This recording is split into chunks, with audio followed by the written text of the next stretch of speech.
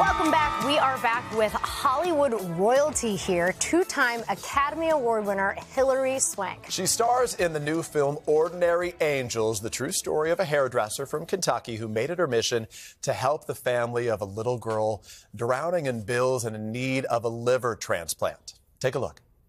Virginia, what if it was your daughter? Forgive me, but I did a little homework, and I know you got a beautiful 11-year-old girl. What if it was her I was here trying to save? You'd want to find a way, right? For her to have a future.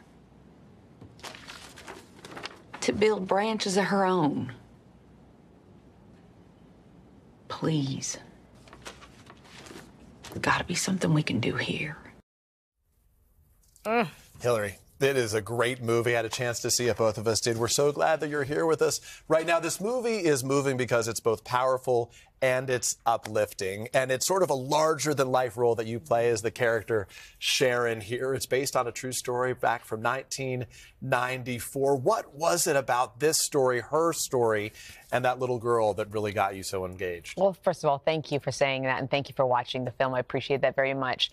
Well, like you said, she's larger than life. She is like a force of nature, Sharon, and she is flawed and she's imperfect, like we all are, and she's going through her life and loses her faith and then gets an opportunity to find her truest purpose by helping this family and this young girl.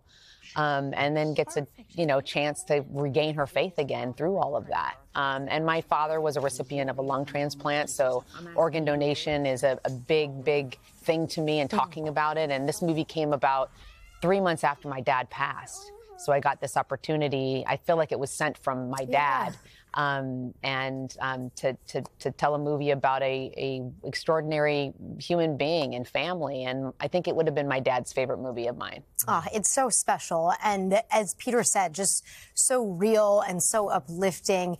At a time we need that. Yeah, and talk to us about the issue of organ donation, obviously something so close to your heart. Do you think that's what really drew you to the role? Well, that was one of them. Obviously, the movie also deals with addiction.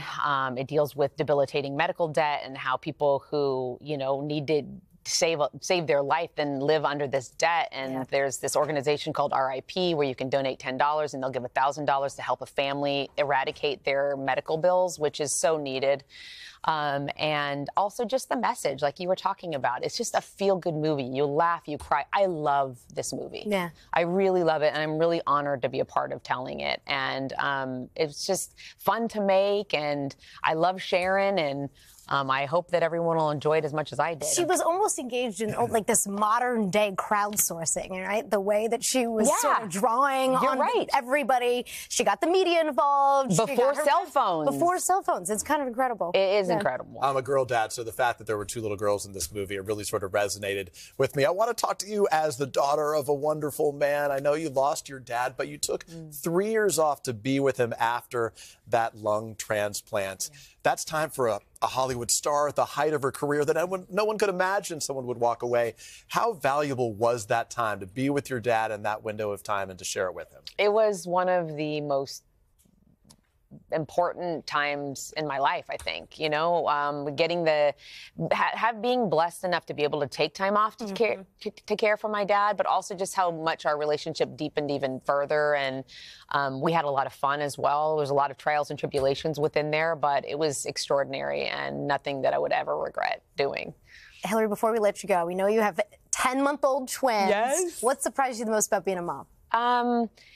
I think, every mom I've heard says, oh, get ready to experience the greatest joy of your life. And I'm like, oh, no, I know what great joy feels like. I have 5 dogs. Like, I get it. And then you have babies and you're like, oh, the love is so expansive. It's so incredible. It's so joyous. And every single day you get to wake up and be with them is like my fullest purpose. And just a couple of days ago, over Valentine's Day, you finally revealed their names, Aya and Om. Talk to us about them and where those names came from. Aya was a Syrian refugee we met in Lebanon. So she was just this courageous, brave young girl full of light going through a really difficult time. And I thought, my husband and I were like, she's so beautiful and what a great name. And then Om is considered the first universal sound and unites all people. And we just thought, oh, that sounds like very fitting. Well, congratulations. The movie is wonderful. We're so glad for you. Thank you so much. And glad to help celebrate your father's memory, too. Thank you. I appreciate that very for much. Being with us, Thank you for having me. The movie's great. I encourage you to see it. The movie, again, is called Ordinary Angels. It is in theaters nationwide this Friday. Hey, thanks for watching. Don't miss the Today Show every weekday at 11 a.m. Eastern, 8 Pacific on our streaming channel, Today All Day. To watch, head to today.com/allday or click the link right here.